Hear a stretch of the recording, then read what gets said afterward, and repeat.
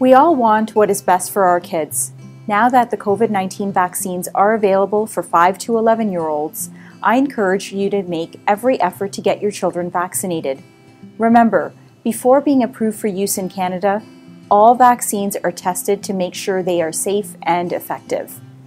Vaccines work. We have consistently seen that the risk of COVID-19 infection, hospitalization, or ICU admissions is greater among the unvaccinated.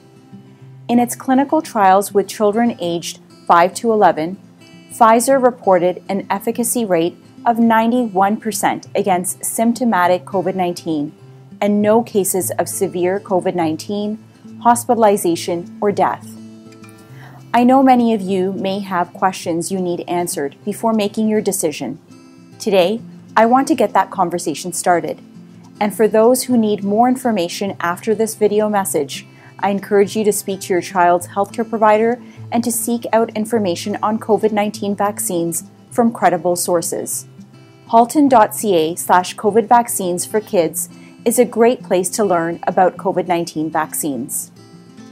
So with that, here are 5 key things you should know about COVID-19 vaccines for children aged 5 to 11. COVID-19 incidence rates among Halton residents have trended higher in the 0 to 19-year age group compared to other age groups over the fall of 2021. This represents hundreds of COVID-19 cases among Halton children just in the past few months. While the good news is that most children have milder symptoms compared to adults, it's difficult to predict who may experience more severe symptoms and become seriously ill. Post-COVID symptoms could also be quite severe. One of these is multi-system inflammatory syndrome in children, or MISC, which may result in complications that require intensive care or long-lasting symptoms.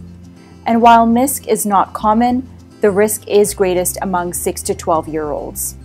Most reported cases, hospitalizations, and deaths are occurring among unvaccinated people. There are more than 50,000 unvaccinated children aged 5 to 11 in Halton alone. For a recent 30-day period in Halton, the risk of getting COVID-19 was 7 times higher among unvaccinated residents compared to fully vaccinated residents, and the risk of becoming a hospitalized COVID-19 case was 24 times higher. Vaccination can help prevent or reduce the spread of COVID-19 in our community. Like adults, if children become infected, they can transmit COVID-19 to others even when they have no symptoms. Each child who gets vaccinated helps protect peers at school or at activities outside of school, along with their siblings, parents, grandparents, and others who may be at greater risk of severe disease. With the Delta variant circulating within our community, COVID-19 cases are more likely to be among the unvaccinated population, such as our children. In fact, Canadians under the age of 12 now account for the highest number of new COVID-19 infections.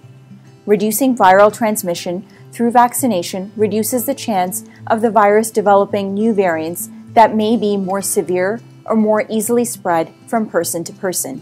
Fully vaccinated people have different isolation rules. If your school-age child is fully vaccinated, the likelihood that your child needs to self-isolate at home due to COVID-19 infection is less. I know children missing school has been very hard for families to juggle. Not needing to stay home to self-isolate helps simplify day-to-day life. Living through a pandemic has not been easy for any of us, but in many ways it has been hardest on our children. The pandemic has had an impact on our children's friendships and family connections. The pandemic has disrupted school, camps, and activities outside of school. There have been shifts between being in person with masks, attending school and other programs online, or event cancellations.